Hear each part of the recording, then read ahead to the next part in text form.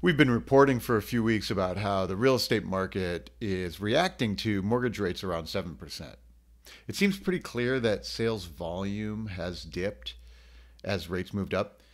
Homebuyers simply hold off making offers when it gets a little more expensive.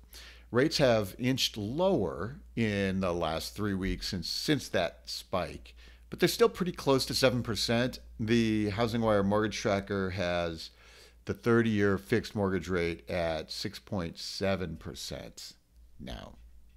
There are measurably fewer sales happening than when rates were closer to 6% earlier in the year.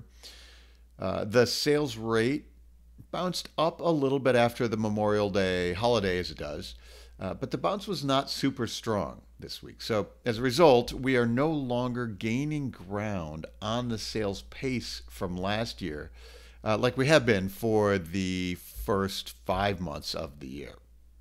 What'll be interesting to watch is how this slowdown compares to last year's slowdown. In July last year, the housing market really hit the brakes with home sales volume and home prices moving lower.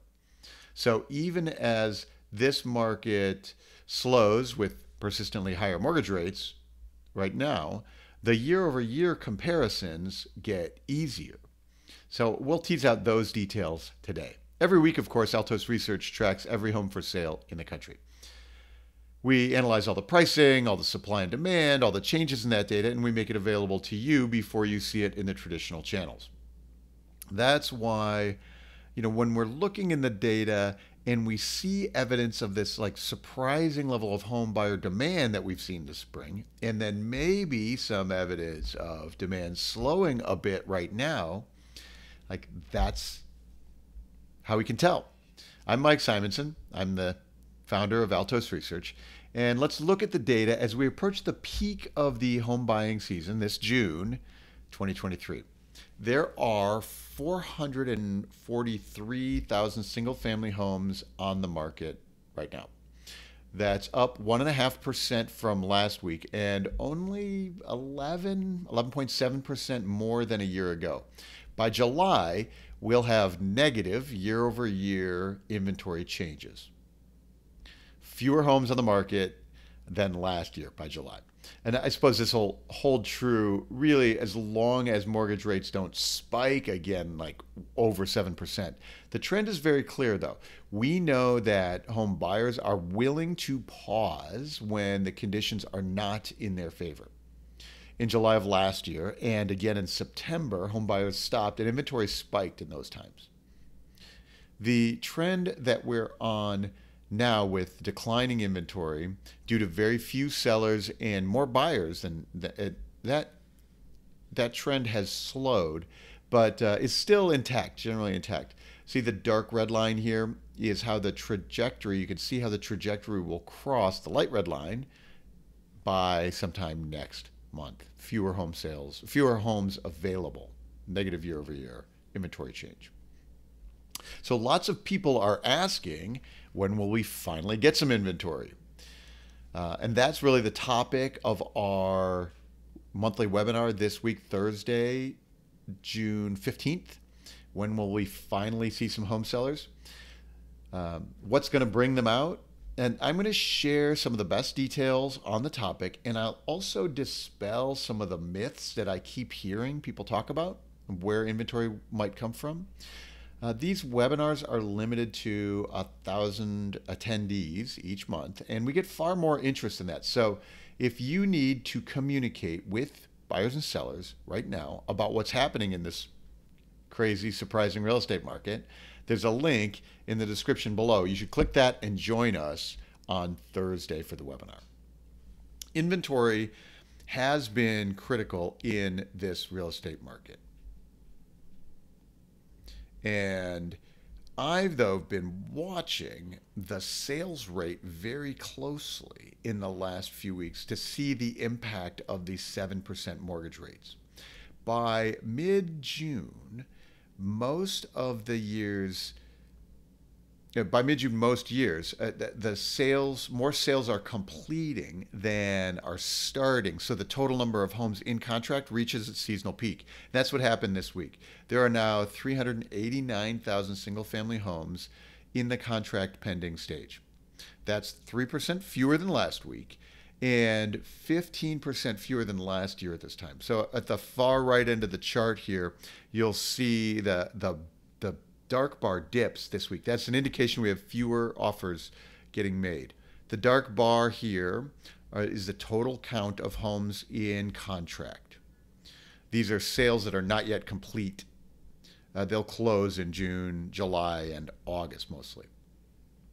The rate of home sales had been catching up with the rate from last year, but that momentum's really stalled the last 3 weeks with the mortgage rates around 7% again. So it's this sales volume where we can see buyer demand slow first. Home prices haven't adjusted yet, but we can see people wait to make their offers to see if rates dip lower again. It's interesting now that we see sensitivity in the sales volume rather than home prices.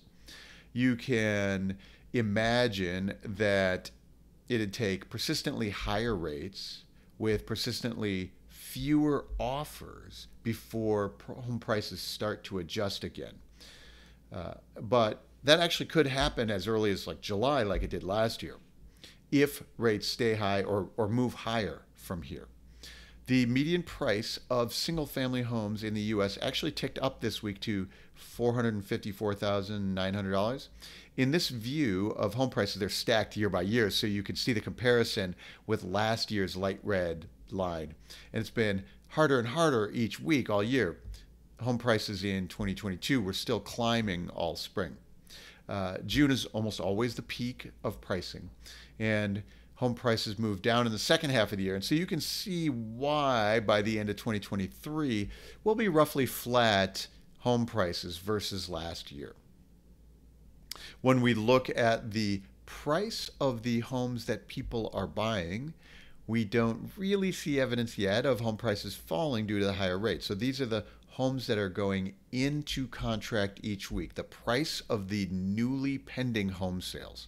It ticked up by 1% this week to $384,000. I included this view this week because it's notable that we may be now entering this period where the comparisons to last year get so much easier. Last year, in June, mortgage rates hit their peak from the spring climb, and buyers reacted. So you can see the light red line here.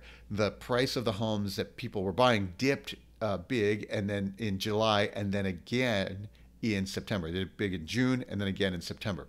And in September was when mortgage rates spiked again to like 7.5%. So the difference, what's different now is that we see the 7% rates are felt first in the volume, but not yet in the sales prices. The median price of the newly sold cohort is a little volatile. So like this isn't a trend yet, but it is something to keep our eye on. Most of the other price measures we track at Altos are staying relatively stable still. So our year-over-year sales price comparisons get much easier now because you could see when the home prices started to adjust last year. If mortgage rates drift back lower, then you can imagine that the transaction volume will pick up again, inventory will fall, and we will not see sales downward pressure on sales prices. As of today, we haven't really seen sellers panic or cut prices very much yet. There are just 30.7% of the market which has taken a price cut. That's up 40 basis points from last week, 30.3. You'd expect that change in June. And last year, though, the home price slowdown was really obvious. Price reductions at the time were kicking in by 140 or 180 basis points per week. And now it's just 30 or 40. At the time last year, we could easily measure this slowdown. And we talked at that time that meant that home sales, which completed in August or July or August of last year, those would have lower prices, right? We could see it now in the price reductions. This year, price trends have been much more supported, and therefore we can see that we have purchases for the available inventory at these rates, at these prices, surprisingly. Just a reminder that we have our June webinar this Thursday, June 15th at 10 a.m. Pacific. We will be looking at all the local markets, all the inventory, when will we finally see some homes on the market, and what conditions will get us inventory. We'll look at what we can already see in the data for the second half of the year, and we'll have another week with rates around 7%. So we'll see if that change is temporary, or if it, that demand kicks in lower for the second half of the year like it did last year. There's a link in the description below to reserve your spot for the webinar, so click that to join us. If you need to communicate about the housing market to buyers and sellers, you should join us for that webinar. You can also always go to altosresearch.com and book a free consult with our team. We'll look at your local markets and how to use real estate market data in your business today. Thanks.